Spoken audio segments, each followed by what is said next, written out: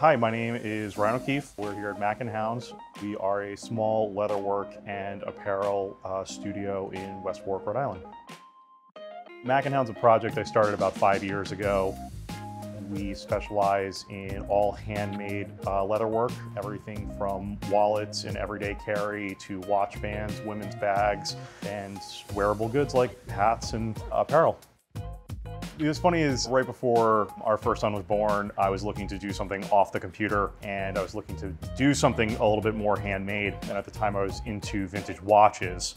So I was buying these wristwatches at estate sales and most of them came with like really terrible bands. So I bought leather to reband them. And I had all of this leather and I saw this small wallet and I was like, oh, I can make myself a wallet. So I did. It wasn't me particularly saying that, yes, leather work is what I want to do. It was, oh, I have all of this leather now, and if I don't make something with it, it's just going to sit around. All of our core materials are sourced very close to here in the studio. Our leather is either made in Pennsylvania or Maine, depending on the product. Our hardware is actually made in Gloucester, Massachusetts, and our thread is made in Maine. I wanted to make sure that things stayed as local as possible. For me, the core product always has to be something that comes from here that can support a community nearby me and give people a job.